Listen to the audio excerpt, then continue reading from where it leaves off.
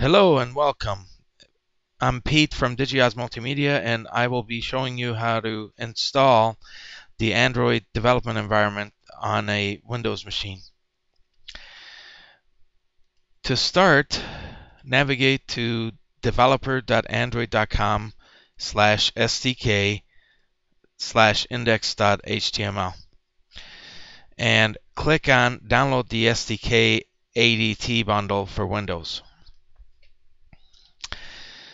Once the download is completed, if you go inside the zip file that's been downloaded, you will see a folder called ADT Bundle Windows.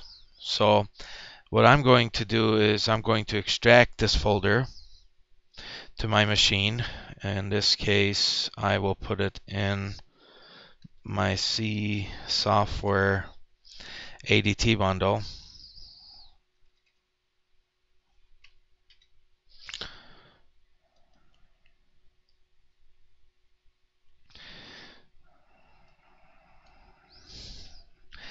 And allow it to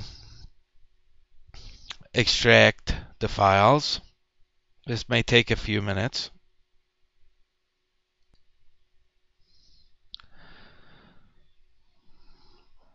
Once your file is completely extracted,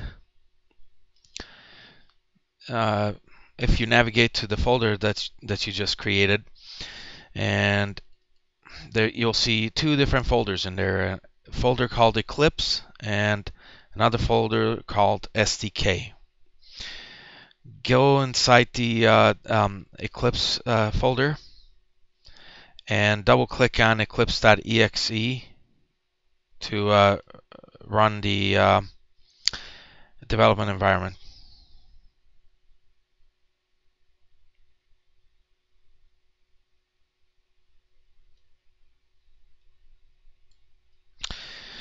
So here I'm just going to go with the default, going to say workspace Android, because I have multiple instances of Android on this machine.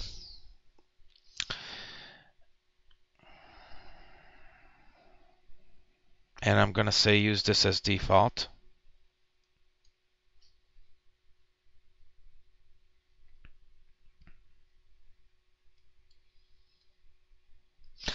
And here it is. So the welcome screen, you're welcome to read it on your own time, but I'm just going to close out of that.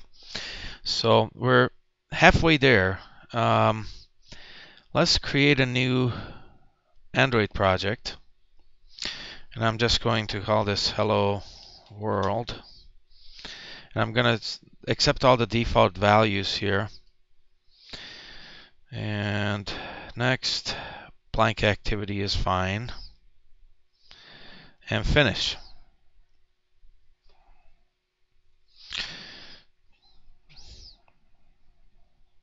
Notice the Android 4.2 is still being downloaded, so that may take a few minutes depending on your connection. So here we are, and the last thing that we have to do is to set up the virtual device.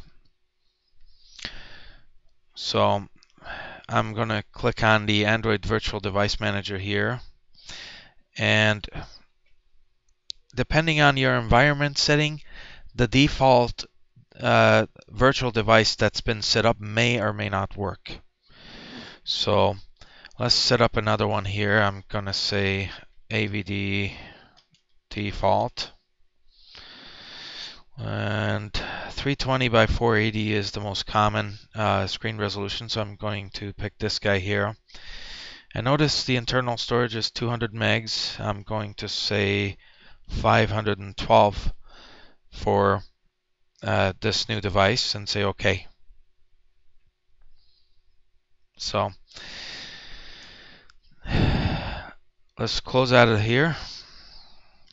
Now the last thing I want to do is to run the emulator. So before I do this though, let's start the emulator from here. I'm going to select it and say start and launch. So it will start the emulator.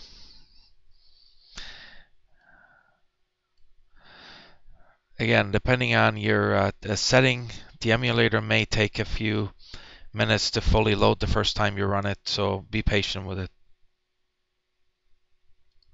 So let's go ahead and run this new application that we just created by right-clicking on the project folder, going to Run As, Android Application,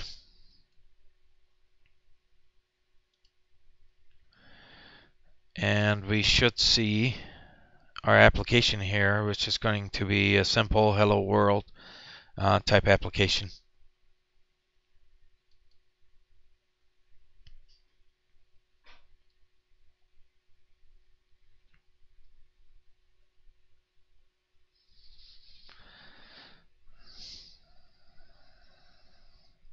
Notice down here, hello world.apk is getting built, and it's going to get launched to the emulator, and here it is, hello world. So this means that your settings are all correct and you're ready to start coding.